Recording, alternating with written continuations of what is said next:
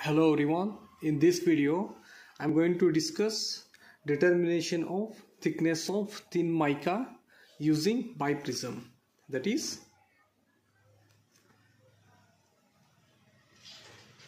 determination of thickness of thin mica using biprism.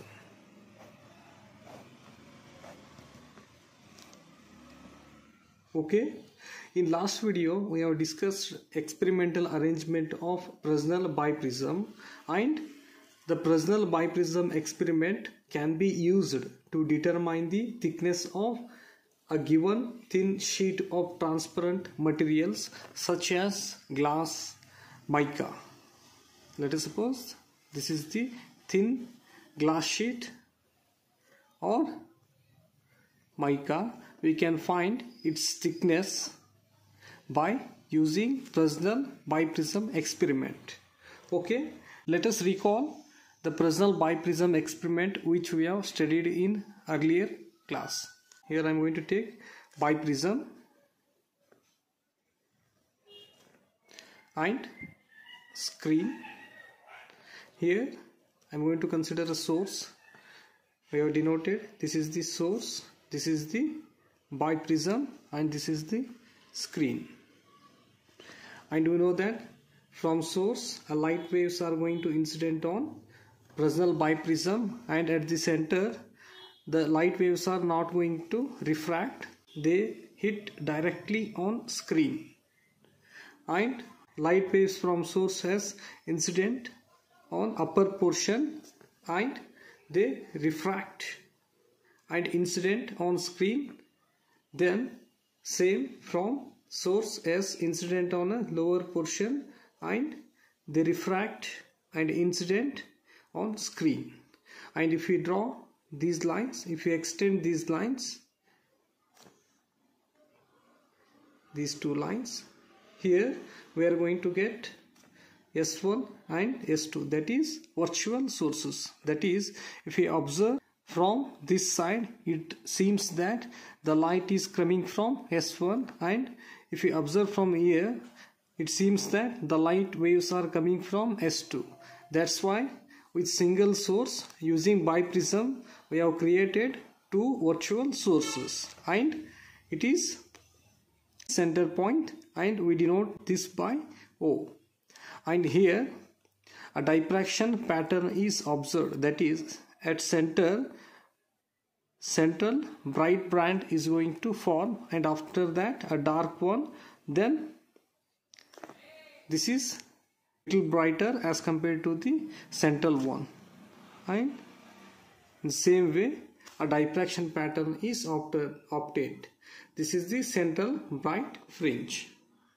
Okay, here central bright fringe is formed at point O. Let us suppose if we denote these points M and N, then these M and N are divided equally by point O. In the same way, here to determine thickness of glass or mica, what we are going to do, same thing, that is there are two virtual sources which are formed by biprism. It is S1 and it is S2, and here we are going to take a screen, and what we are going to do, we are going to introduce a thin glass or mica in the path of light S1 or S2. That is, here what I am going to do, I am going to introduce a thin glass or mica in the path of source S1. Here what happens, these light waves incident at screen, because of refraction it is going to incident here, and here due to presence of glass these waves travel at this point, they slightly refract, and this is the central point Here we can see that it is O and this is P. Here what happens when we introduce glass plate or mica, a central bright fringe is slightly shifts towards P. That is, here a central bright fringe is formed at P, and the distance between source and screen is capital D, and the distance between two sources is small d, and here the central band which shifts towards P, this distance we denote it by X. Here the path traveled by source S1 to O and the path traveled by source S2 towards O are same. That is the optical path difference, that is here delta S1O is the optical path difference, which is equals to delta S2O.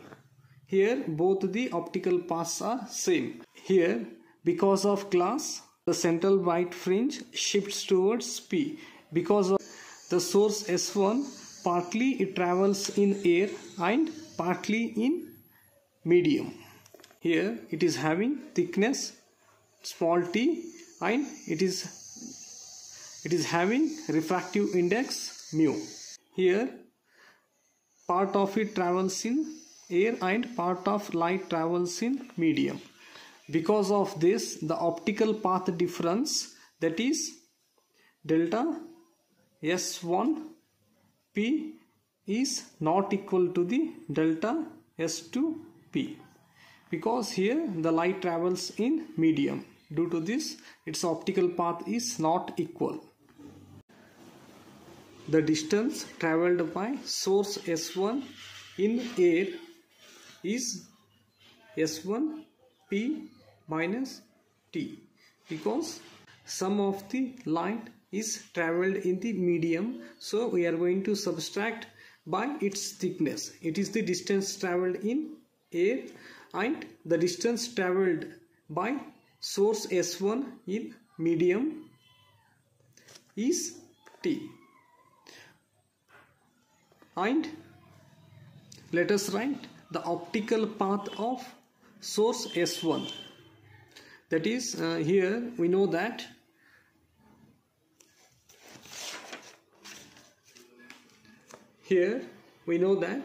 distance is equals to time into speed, or we can write t is equals to d by c, that is time is equals to distance by velocity. Here let us write the optical path of source S1, that is it is denoted by delta S1P, which is equals to S1P minus T. This is the distance traveled in air, and the velocity of light in air is c. So here I am going to write here c plus the distance traveled in medium divided by, here in place of c we are going to write v, because the light when light travels in medium we denote light by v. So this is the optical path of source S1. Similarly, let us write optical path for second source, which is equals to S2P divided by C, because the light wave completely travels in air. That's why we have written here C. Okay, now let us write the optical path difference.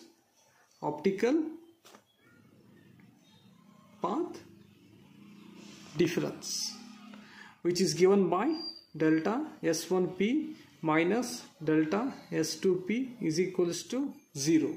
And if you substitute these values, or we can write it as a delta S1P is equals to delta S2P. And let us substitute delta S1P and delta S2P values from above equations. Then we get S1P minus T divided by C, plus here I am going to multiply and divide by C in this term. Then we are going to get C by V into T into 1 by C. But we know that refractive index N is equals to C by V, where C is the velocity of light in air and V is the velocity of light in medium. This ratio is going to give refractive index, and here we have taken refractive index of medium is mu. So we can write C by V by mu, which is equals to S2P, and in place of C by mu let us substitute mu. Then we are going to get S1 divided by C, S1P minus T divided by C plus mu T divided by C, S2P divided by C. Here C is going to cancel in both terms. Then we are going to get, after cancelling C, we are going to get S1P minus T plus mu T is equals to S2P. Here what I'm going to rearrange the terms. Then we are going to get mu T minus T is equals to S2P minus S1P. Here I am going to take T as a common. Then I am going to get mu minus T into mu minus 1 is equals to S2P minus S1P. This is the geometrical path difference, and we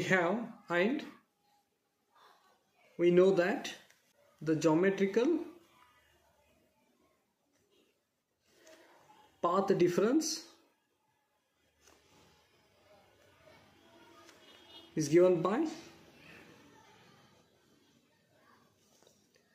S2P minus S1P is equals to x into d small d divided by capital D. Here x is the distance between O to P, and d small d is the distance between two sources, and capital D is the distance between source and screen.